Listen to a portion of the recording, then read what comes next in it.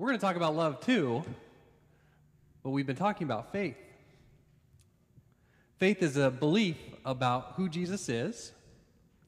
It's an affirmation of what he taught. It's also an acceptance of the scriptures, which he treated as the authoritative word of God.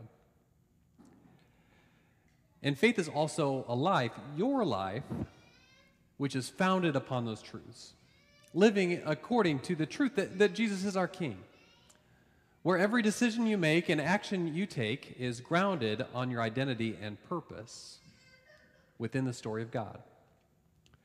This story most importantly includes God's own Son becoming flesh and going to the cross to bear the burden of sin that we all share, then rising from the grave in victory and establishing his eternal and never-ending kingdom to which we belong by faith.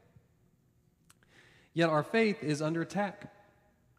Wouldn't you know it, this is also a part of God's story. This is one of the truths revealed in God's word, that the faithful followers of Jesus Christ would be oppressed, would face resistance.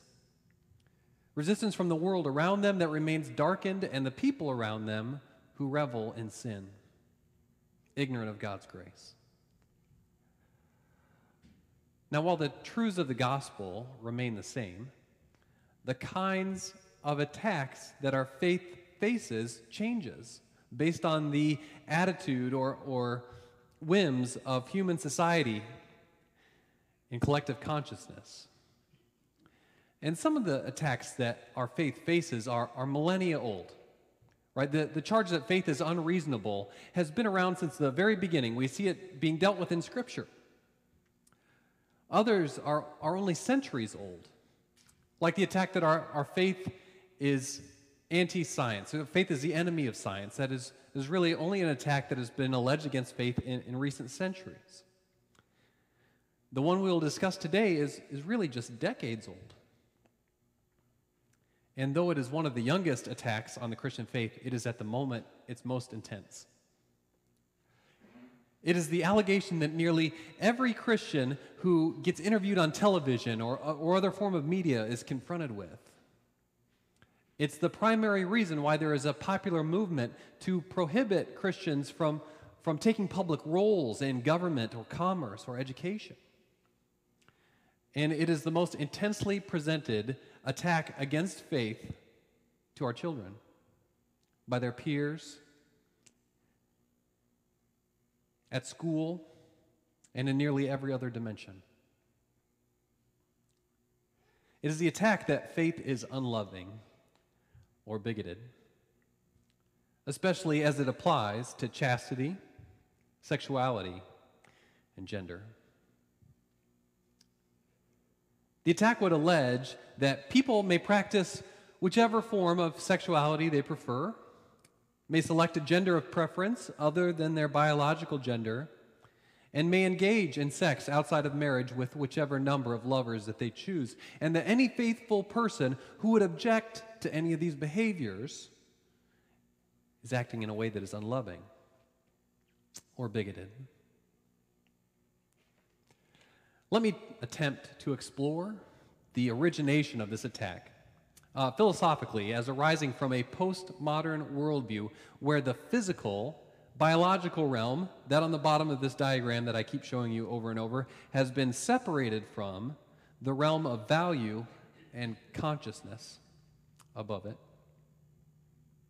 Now, this is specifically true for the issues of sexuality and gender. It kind of works backwards today on the issue of chastity. Actually, it works in reverse. But here, let me speak just about sexuality and gender.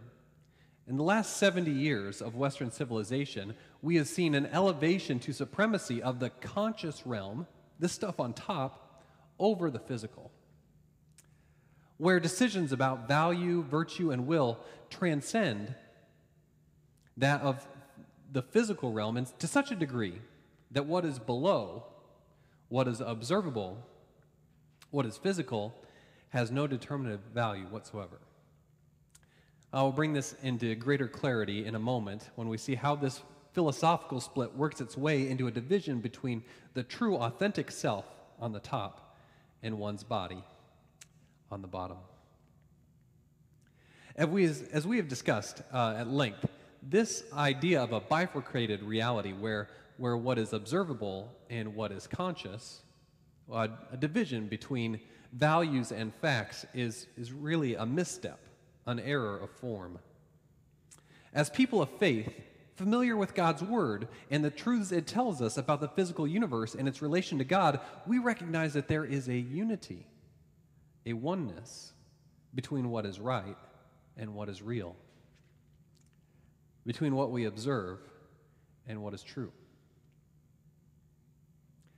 Specifically about ourselves, we recognize that our physical being, our bodies, the form we possess as humans, is not a mistake. And it's not the result of historical accidents related to selection, but that we are made by God to be His people, creatures who delight in His glory and share in His image. In fact, this is the first truth revealed to us about ourselves in God's Word. In the very opening scene of Scripture, we learn that God created mankind, male and female, not just a part of His masterpiece, but as the centerpiece of what He made, as beings uniquely bestowed with His image, which I maintain is our self-conscious will by which we may choose to love, to worship, and act. The creation of mankind is then returned to in Genesis 2, discussed again to emphasize the purpose for which God made us and His design for man and woman as partners, His intention for them to have sex. We are not left to wonder when we open the Bible why we have the bodies that we have. We're not left to wonder why there are some humans with male bodies and some humans with female bodies. We're not left to wonder about the purpose for our sexual organs. Instead, we are told right away in God's Word that these elements have a purpose and a design given to them by their Creator, and that His creation is good. As people of faith, we give glory to God for the way that we are made, because we know that God is good and that His design for creation is good, that His design for our bodies is good. And we would object to anyone suggesting that God's design, expressed clearly here in His Word, for man and woman should be in any way overturned. That precisely is what is being suggested by those who would bring this attack against faith. Let me return to why. The division between values and facts manifests this way. When we talk about human sexuality, when we talk about really the idea of the person at all in our modern world, there is a currently perceived a division between the true self, which exists in the realm of one's consciousness, as distinct from and separated from one's body. So there is a split made, and the self on top, one's conscious self, is perceived to be private and subjective, meaning one cannot argue with someone about what they perceive to be in their own consciousness about themselves. And currently in our world, the self is where people are encouraged to find truth. That it is their conscious self that determines who they are or what they were supposed to be. And it is separated from their physical body. The body is seen to be accidental. It is a product of biology or genetics that is outside of one's control. And so it is perceived to be an accident that could, in a best case, be seen as a utility to achieve whatever your consciousness wants, or in a worst case, be seen as an impediment that needs to be changed or disrupted in order to find fulfillment in one's consciousness. Now, this division of self and body leads our world to accept a number of things that are sinful. From this division, we get things like homosexuality, which ignores the physical fittedness of the male anatomy for the female anatomy. It is the victory of one's self, of a conscious choice over the information that we receive from our bodies. The same is true of transgenderism, which is a reversal of the gender with which one is born, a chromosomal biological gender identity, is replaced by whichever one is chosen or elected by one's consciousness. Abortion, as well, is a victory of the self over the body. As a part of one's body or another body within one's womb is terminated because it is not desired by the conscious self. Assisted suicide is another issue that arises from this body self split, because one may determine that oneself is enduring too much pain or just dissatisfied with life enough that they are going to terminate their bodily existence. And it does not matter whether or not their body is ready to die or it is time for their body to die. It is the victory of the self over the body, which is seen as an accident or an impediment. But we cannot agree to these terms. Our bodies are not mistakes. Our bodies are not without value or information. Our bodies are made by God for a certain purpose and with a certain design. We are embodied creatures, given this flesh by the Creator, who in his wisdom deemed it right to do so. This is where our worldview splits from those who would make this attack against faith. See, it is impossible for those who do not share a Christian worldview about reality, it is impossible for those who accept the body-self split to understand why Christians would be so cruel as to declare homosexual behavior and gender reversal as sin. Because their worldview can't make sense of the idea that our physical bodies are anything more than a coincidence. And if indeed, if you go back a step and you accept that your physical body is in fact a coincidence, then they would be right in saying that it is fair for you to choose whichever sexual preference you desire or whichever gender you wish to be assigned.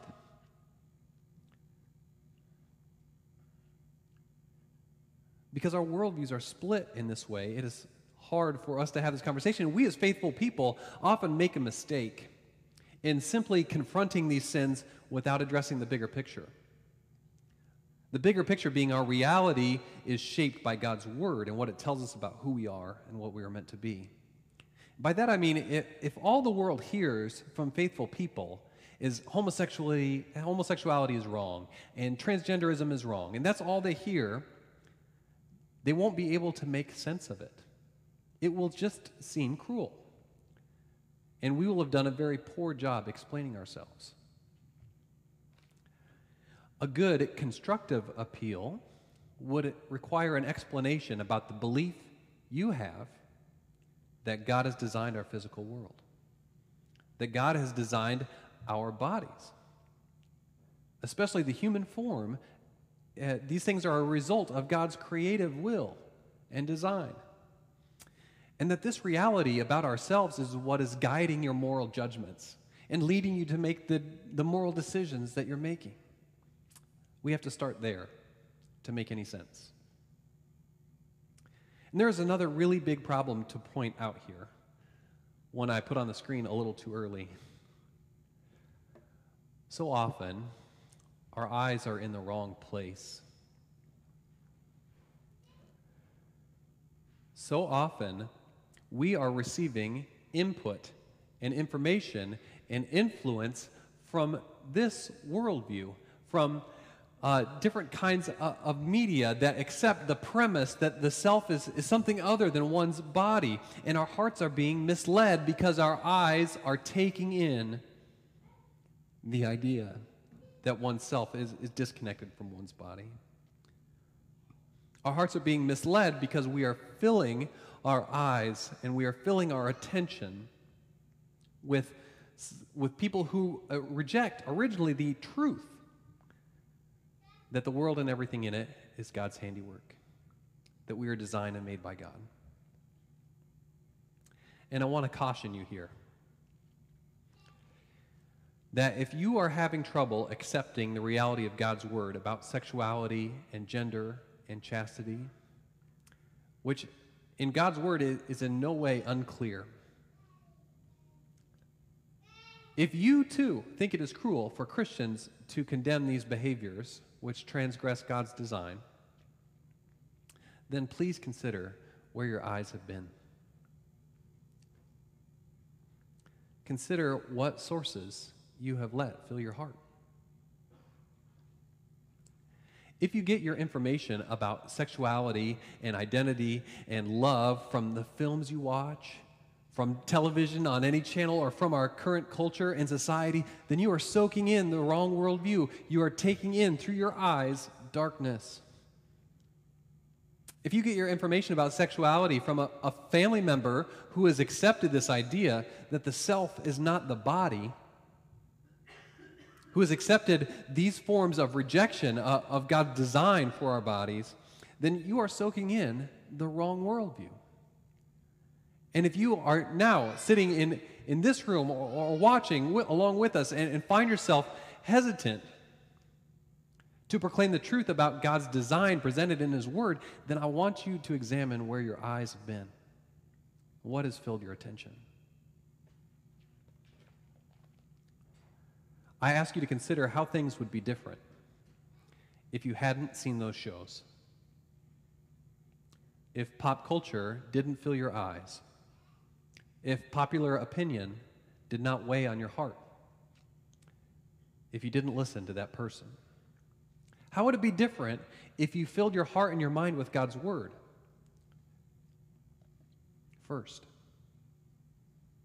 How would it be different if you paid attention to the truth about God's good creation and His purpose for man and woman?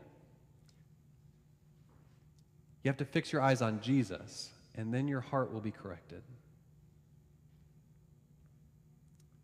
Romans 1 is one of many. Romans 1 is one of the many clear passages of Scripture that speak against homosexual behavior. And I'd like to open there and read that passage together this morning if you want to open to Romans 1 with me. But I want to go there to point out how it does so. Not as the original problem of mankind or as a sin to be addressed on its own, but in Romans 1, homosexual behavior is addressed as a result of the rejection of the truth about God. It comes up in the course of this chapter as a consequence or a symptom of something else. Our society accepts and practices sexual deviance not because it feels right or seems good, but because they originally have rejected the truth about God in exchange for a lie. And this is the result. Let me just read this passage. I'm going to start in verse 18 of Romans 1, if you want to start reading there with me. Verse 18, Romans 1. The wrath of God is being revealed from heaven against all the godlessness and wickedness of people who suppress the truth by their wickedness. Since what may be known about God is plain to them because God has made it plain to them. For since the creation of the world, God's invisible qualities, His eternal power and divine nature have been clearly seen, being understood from what has been made, so that people are without excuse.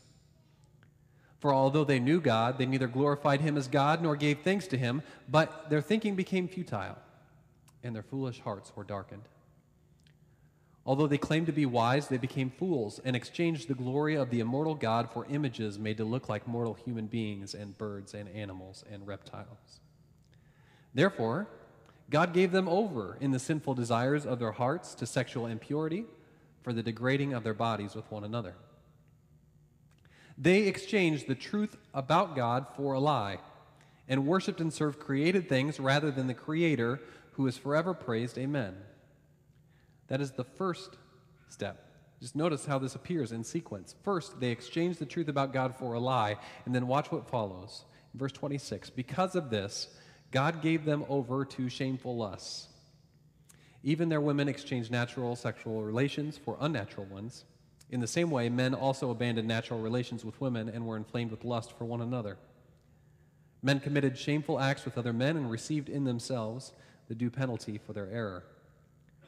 Furthermore, just as they did not think it worthwhile to retain the knowledge of God, so God gave them over to a depraved mind, so that they do what ought not to be done.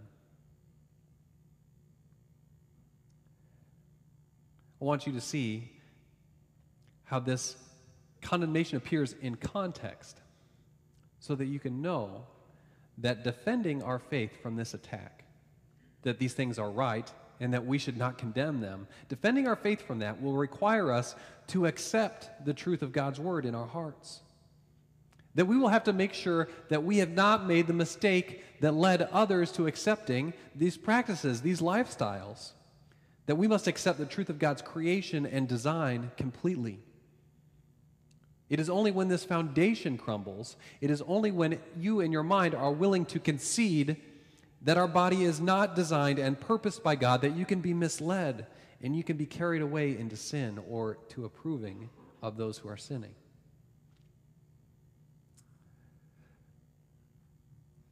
But there is one more thing we must do. Our posture on this issue must not just be one of defending God's truth. We must take the fight to the world as faithful people. If we really do believe that God made our bodies with a purpose and design, and I believe that, do you? If we really do believe that, then we must, as people of faith, use our bodies to worship God by embracing and fulfilling His design. If God's design is for a man to leave his mother and father and be united to his wife and for the two to become one flesh, then we need to do that well. In truth, the greatest weapon you have against this attack from our wicked world is your marriage. Or if you're single, it is your chastity. I don't think our world will be changed by arguments or picketing or refusing to bake wedding cakes. Our world will see the truth if you take seriously your God-designed purpose to love your spouse. And in that God-ordained relationship, to give and receive love, especially romantic love. Our world will see the truth if faithful singles insist that the proper place for sexual pleasure is in the bond of marriage. Our world will see the truth if our children see affection and respect and devotion shared between their parents. This is not an argument we will win by being cruel or by calling people names. In fact, those who would do that, in regards to this issue, bring great shame to the name of our Savior. The faithful people of God must primarily fight this war in their bedroom and at their kitchen table. If you believe that this is God's design for mankind, then we have to do it with excellence. When our faith is attacked as unloving, when someone would tell you that you not accepting a certain homosexual lifestyle or transgenderism or unchastity for sexual relations, then you must stand firm in the truth that we, including our bodies, were created by God with a purpose and a design. That we are not a mistake, that our body has something to say about who we are because it was given to us by our Creator. We must stand firm, knowing that true love rejects evil and falsehood. So when someone insists to you that love means accepting everyone's choices, you can respond with the truth from God's word that that is not the case. That true love demands truth, and that the truth is the most loving gift you can give to someone. Stand firm knowing that sharing the truth of God's word gently and with kindness to those who are misled is the most loving thing we can do for them. And then go on the offensive. Then do something about it by living out God's design for your body. And if you're single, that means saving sex for marriage. And for the married, it means sharing love and affection with great enthusiasm and joy. In this way, we worship God with our bodies. Let's pray. Dear Heavenly Father, we just marvel at and give you praise for your creation, for the way that you have made us in your wisdom to experience the wonderful relationship of marriage, and for the gifts that we can exchange with our spouse in that relationship. Dear Heavenly Father, cure our hearts from the symptoms and consequences of the times when our eyes have been filled by darkness. Dear Heavenly Father, remove from us the influence that would cause us to doubt your word about who we are and who you made us to be, so that we can take a stand in strength against the forces of this world who do not accept your truth and do not live according to your word.